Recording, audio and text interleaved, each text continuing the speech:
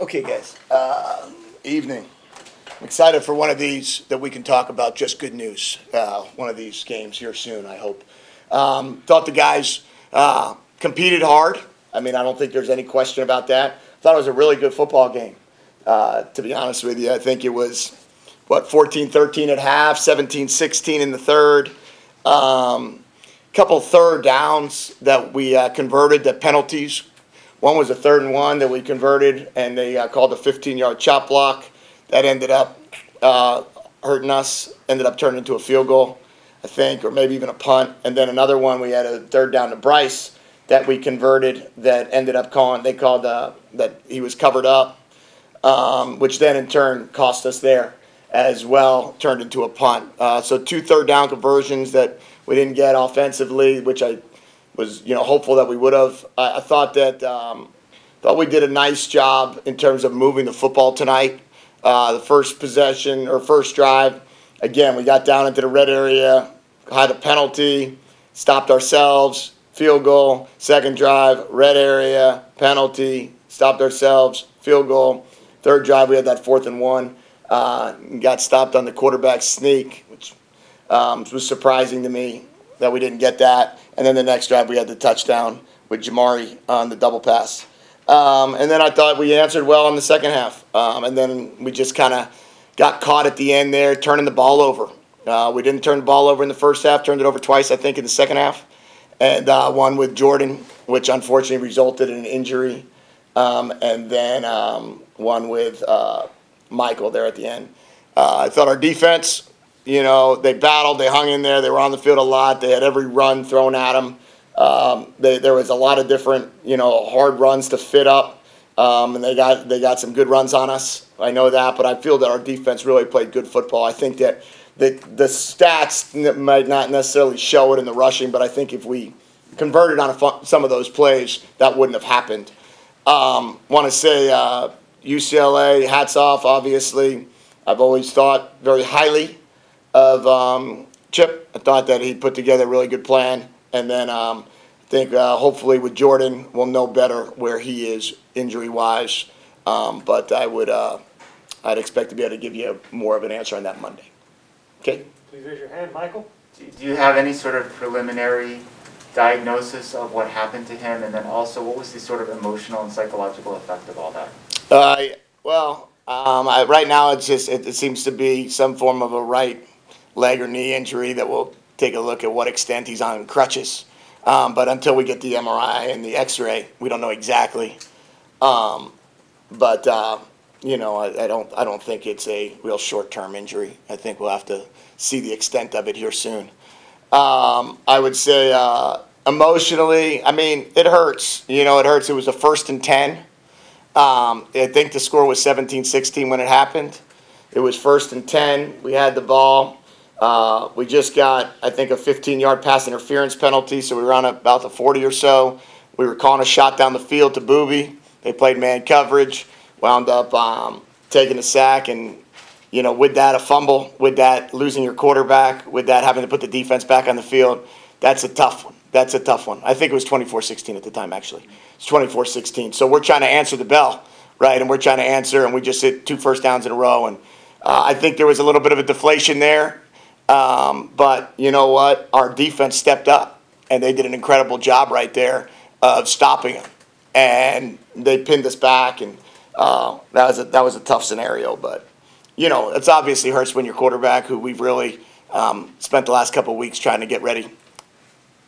The penalties, especially the false starts, what do you attribute that to? Yeah, that was what they do is they stem their front leg very often, and they, you could see right at the last second when you're in the middle of your cadence, they move, and maybe they make a move call, maybe they don't, but they're constantly moving, and I think what happened was we just got flinchy. Barrio got flinchy, Donovan got flinchy, and you can't do that. You have to hold your water. We practiced it all week, but when it came down to it, when we were going tempo, you can't stem, so then therefore we weren't having any issues. But when we were coming out of the huddle is when it got us.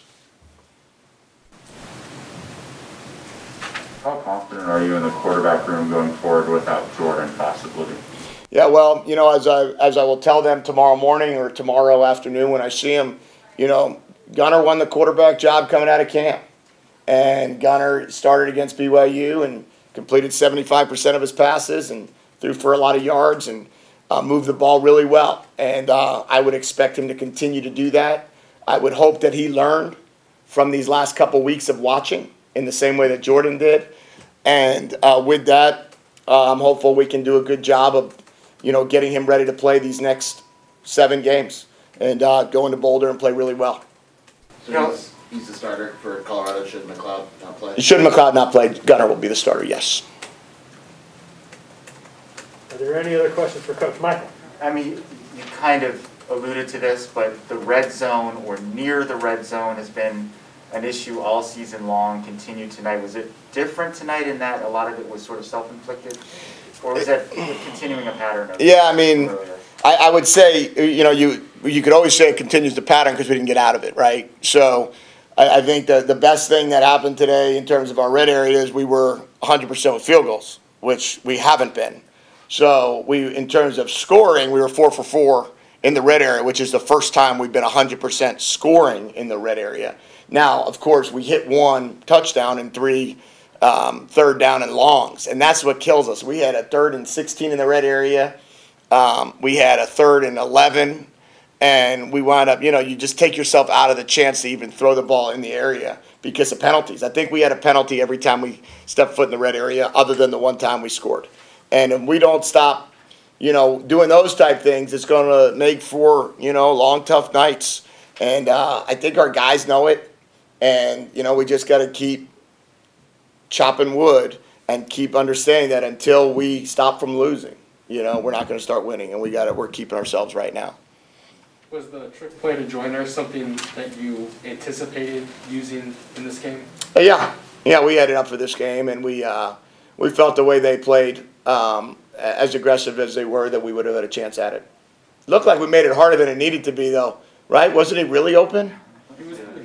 Because it looked like, I don't know. I just saw it I couldn't see the replay, but I was like, oh my gosh. It looked like he had to make an outstanding catch. Considering the injuries and depth and things like that, would there be any consideration to Jamari getting another look at quarterback? No. Michael? How come Isaiah Rutherford didn't play tonight? He was sick. He got sick a couple days ago with strep throat, and he'll be back Monday. Anything else for Coach? Michael? What would you say was the mood in the locker room after this one? I think disappointed, but not disheartened. And, I believe that they feel as if we're just getting better. And as I told the team, we're better than we were against Oregon. We played better this night. And if we keep doing that, then at some point the tide turns. And right now the tide's it hasn't turned yet. But we have an opportunity next Saturday for it to turn. And that's what we're going to have to go out and do and see if we can have our best week of practice yet and keep building it. But, we got a lot of guys that believe and a lot of guys that want to be a part of planting the seed here for Arizona football in the future. Why do you think the tide hasn't turned yet? I don't know. I would say, I could point to a few things in terms of, we turned it over in bad times. We had penalties at bad times.